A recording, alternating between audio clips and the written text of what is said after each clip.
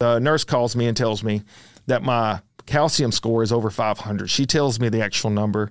I can't remember, 530, 540. I really don't remember the back end of it, but it was over 500. And I didn't really know what that meant, to be honest with you. As a paramedic, it's not something we check.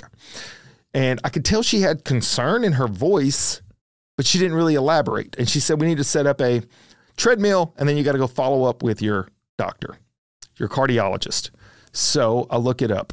And it turns out a calcium score over 500 means you have a lot of blockage in your arteries. It doesn't tell you where, doesn't tell you exactly how much, but the statistic that stood behind that is what really got my attention. And that is you have a 25% chance or greater of having a heart attack in the next 12 months. I pause because I want you to hear that. They are telling me I have a 25% chance right now, as I said here, or greater, of having a heart attack within the next year.